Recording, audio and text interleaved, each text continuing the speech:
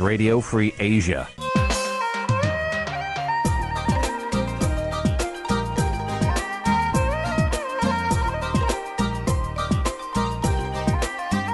Vetika អ្នកស្ដាប់វិទ្យុអាស៊ីសេរីឥ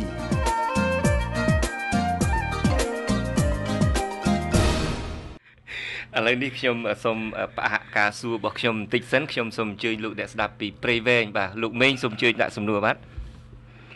លោកយេស៊ូបងខ្ញុំនិយាយសួរដល់អ្នកស្ដាប់វិទ្យុស៊ីសេរីដែរខ្ញុំនិយាយសួរដល់អាដាមសុំឆៃដែរបាទលោកមេងជម្រាបសួរ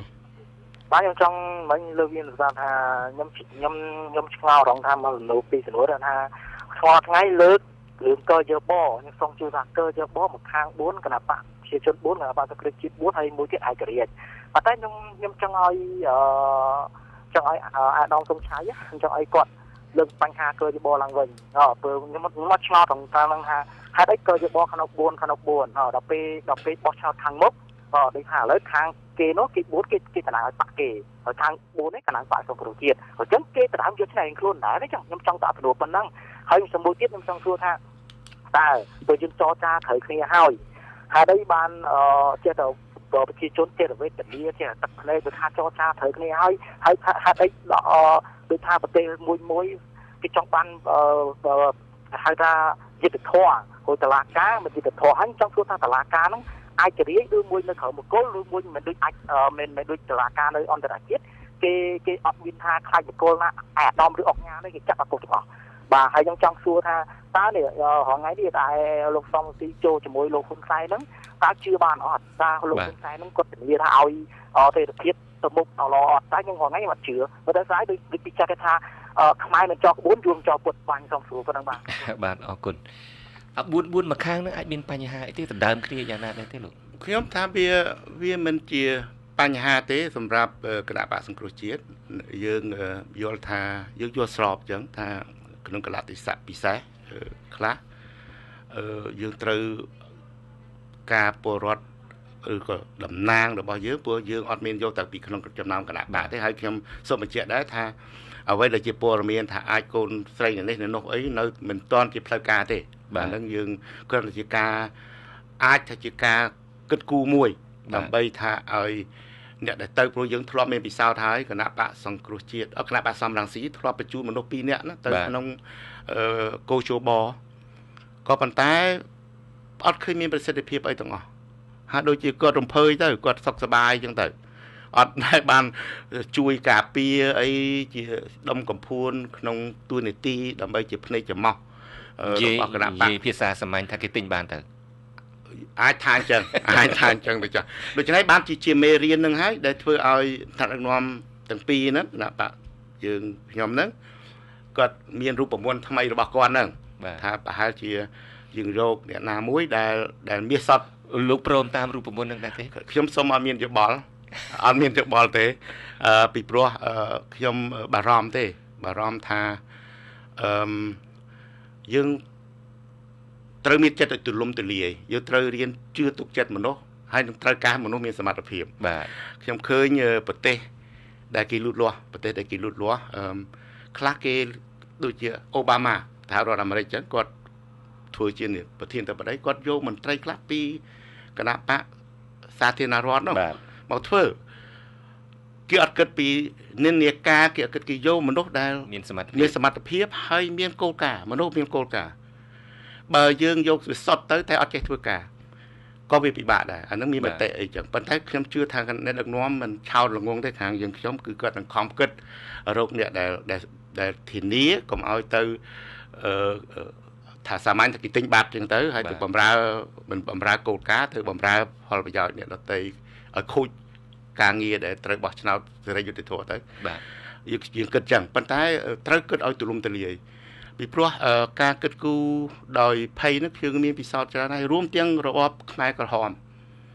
ហ្នឹងក៏ប្រយ័ត្នណាស់ដែរបាទដោយសារថាភ្នាក់ងារវៀតណាមអីភ្នាក់ងារយួនអីក្នុងហ្នឹងគឺសម្រាប់គ្នាឯងតិចអស់រហូតដល់រលីខ្លួនទៅបាទដូច្នេះការគិតពីគំនិតថារោគអ្នកសតអ្នកអីតាមការវិនិច្ឆ័យជាយោបល់ផ្ទាល់ខ្លួនមិនជាគំនិតល្អទេបាទវាត្រូវតែបើកទូលាយឲ្យរកអ្នកដែលមានសមត្ថភាពអ្នកដែល មានគោលការណ៍មនុស្សមានគោលការណ៍ច្រើនណាស់20ផ្លាយឆ្នាំកន្លងទៅយើងឃើញអ្នកណាដែលជាមនុស្សលឹមឡំលេមលើមឬក៏មនុស្សដែលមកចត់ការងារឲ្យមានសមត្ថភាពយើងអាចរកបានច្រើនដើម្បីមកជួយការងារដ៏សំខាន់នេះពីព្រោះក្នុងគោលការណ៍នេះលោកមេងក៏ជ្រាបដែរថាមិនមែនត្រឹមតែ441នឹងជាមូលដ្ឋានទេយើងត្រូវកែរបៀបធ្វើការបាទគោជបត្រូវមានរបៀបថ្មីមួយរបៀបរើសមន្ត្រីខេត្តមន្ត្រីឃុំនឹងត្រូវមានរបៀបមួយដែលធ្វើឲ្យអ្នកដែលធ្វើការផ្ទាល់ទាំងលើកថ្នាក់ក្រោមហ្នឹងគឺធ្វើដោយសុចរិតដោយអព្យាក្រឹតដោយឯករាជ្យដោយការទទួលខុសត្រូវមាននីតិវិធីនឹងចែងក្នុងច្បាប់ទៅទៀតដូច្នេះខ្ញុំថាវាមិនបាន 100% ក៏វានឹងប្រសើរជាងមុនដែរពីព្រោះគោលការណ៍ដែលយើងជជែកគ្នាហើយខ្ញុំការដែលទទួលបន្ទុកទៅជជែកពាក់ព័ន្ធនឹងការងារបោះឆ្នោតហ្នឹងគឺយើងបាននិយាយច្បាស់ណាស់ថាมันអាចបំបត្តិសិទ្ធិ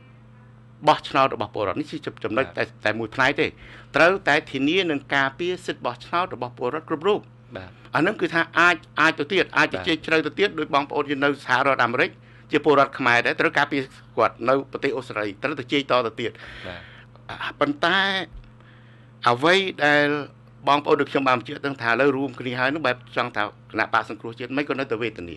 បាទនៅពលរដ្ឋមកពីលោះពីងមកឃើញចាប់ឃើញអីបាទស្អីហ្នឹងហើយមានអ្នកតំណាងរាស្ត្រយើងខ្លះក៏ថានឹងហៅអ្នកនេះហៅអ្នកនោះដើម្បីនឹងដោះស្រាយបញ្ហានេះខ្ញុំថាมันអាចធ្វើភ្លាមបានទេពីព្រោះយើងនៅក្នុងដំណាក់កាលដែលមិនទាន់ចូលទៅក្នុងគណៈកម្មការបាទហើយមិនទាន់មានតួនាទីដែលជាផ្លូវការដើម្បីយើងប្រើប្រាស់តួនាទីផ្លូវការនឹងចាត់វិធានការស្របតាមគោលការណ៍ច្បាប់ដែលមានជាធរមានហ្នឹងមានការរងចាំបន្តិចហើយខ្ញុំជឿថាអ្នកតំណាងរាស្ត្រខ្ញុំថាមិនតែគណៈបកសង្គ្រោះជាតិទេខ្ញុំមានការជួបទៅជែកការងាររឿងកែតម្រង់ស្ថាប័នរដ្ឋសភានឹងមានអ្នកតំណាងរាស្ត្រគណៈបកប្រជាជនមួយចំនួនក៏គាត់ធុញទ្រាន់ដែរបាទទី1គឺគាត់បានបញ្ជាក់ថាគេមិនងាយគាត់សូម្បីតែអភិបាលខេត្តគណៈបកគាត់ក៏មិនងាយគាត់ចោះទៅខេត្តអីមិនចង់និយាយរោអីអីទាំងអស់ពីព្រោះគាត់ហាក់ដូចជាគ្មានសិទ្ធិអីក្នុងការពារប្រជារាស្ត្រឬក៏ចូលរួមក្នុងការអភិវឌ្ឍនៅមណ្ឌលទេហើយសង្ឃឹមថាអ្វីដែលនឹងកែប្រែនេះក្នុងប្រហែលថ្ងៃឬសប្តាហ៍ក្រោយនេះគឺថាអាចនឹងជួយដំណើរការឲ្យទីស្នាក់ការរដ្ឋសភាប្រចាំខេត្តនោះគឺបើកទ្វារជំរះស្មៅហើយបើតំណាងរាស្ត្រគណៈបកប្រជាជននៅទីនោះមិនបម្រើទេគឺគណៈបកសង្គ្រោះជាតិនឹងប្រើប្រាស់ការិយាល័យនោះគឺថាបម្រើពលរដ្ឋខ្ញុំថានឹងមានការប្រែប្រួលខ្ញុំទុកឱកាសតិចសិនបាទ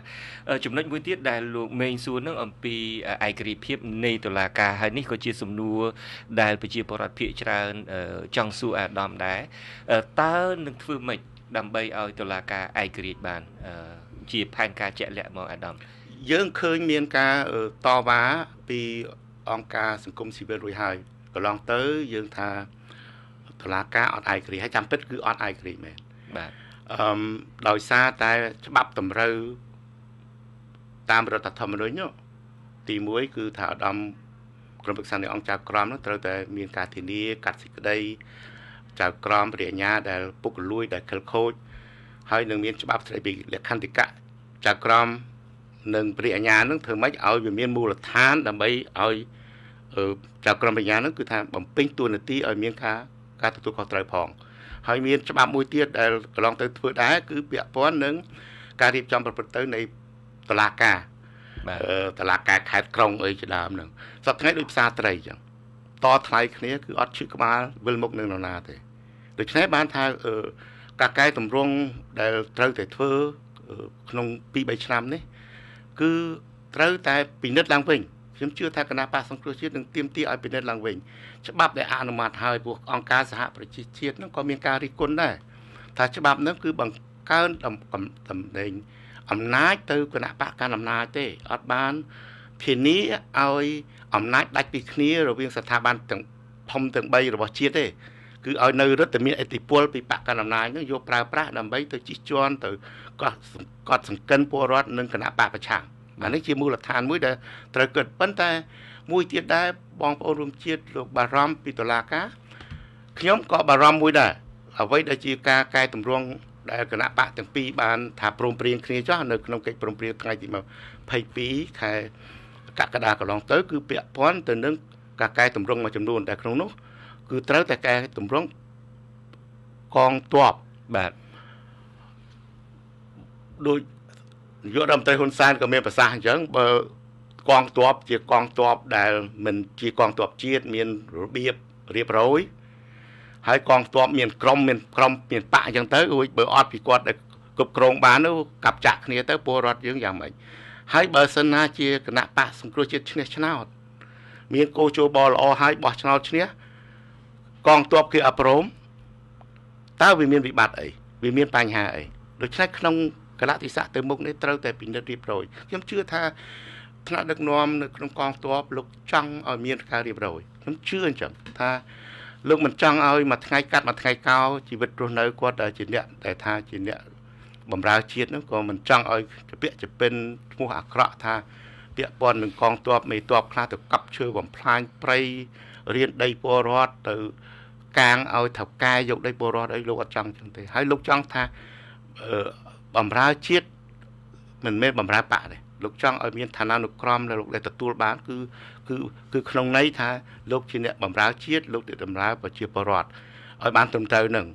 ជិះជាងថាមិនថ្នាក់ដឹកនាំណាមួយមិនសប្បាយចិត្តដកគាត់ចោលទៅបាទរួចទៅតែងតាំងអ្នកណាមួយកូនក្មួយណាឡើងកាយ3កាយ4ឆាប់រហ័សត្រួតក្បាលគាត់ដែលមានពិសោធន៍មានជំនាញគាត់ចង់បានចឹងដែរដូច្នេះបានត្រូវមានកាតព្វកិច្ចឲ្យមានការកែលម្អខ្ញុំជឿថាការកែតម្រង់ស្ថាប័នជាតិឲ្យបម្រើសេវាត្រឹមត្រូវដល់ពលរដ្ឋទាំងតុលាការទាំងវិស័យសន្តិសុខទាំងវិស័យរដ្ឋបាលគ្រប់លំដាប់ថ្នាក់វាជាការធានាមួយប្រសើរជាងអ្វីដែលខ្ញុំធ្លាប់ឮការជជែកក្នុងវិទ្យុអាស៊ីសេរីនោះ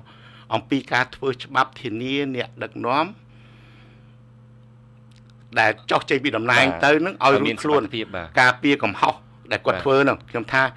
ប្រទេសដទៃគេអត់ដែលទៀមទាទេមិនមានប្រទេសណាទៀមទាទេប្រទេសដែលមានស្ថាប័នរឹងមាំមានកងទ័ពអីត្រឹមត្រូវគ្មានអាណាមួយទៅចាប់អ្នកដែលចាញ់នោះមកធ្វើបាបទេវាមានតែប្រទេសដូចលក្ខណៈយើងសប្តាហ៍ថ្ងៃគឺការព្រួយបារម្ភហើយខ្ញុំថាត្រូវនាំគ្នាធ្វើហើយអ្វីដែលជាការគិតគូរមួយដែលសំខាន់សម្រាប់ប្រទេសជាតិខ្ញុំថាការធានាយ៉ាងណាឲ្យពលរដ្ឋយើងគ្រប់រូបនោះគឺថាមានឱកាសដូចគ្នាដើម្បីនឹងកសាងជីវិតរស់នៅរបស់